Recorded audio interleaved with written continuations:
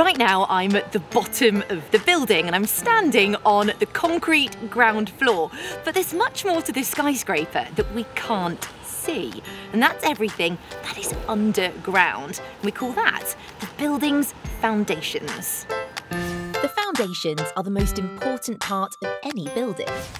Car parks, sports stadiums, and even a house or block of flats has foundations.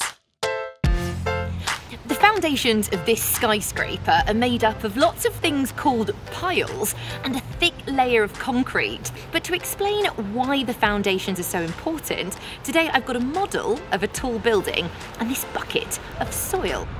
First, deep holes are drilled into the ground, so when the piles go in, they can be held really tightly inside the earth.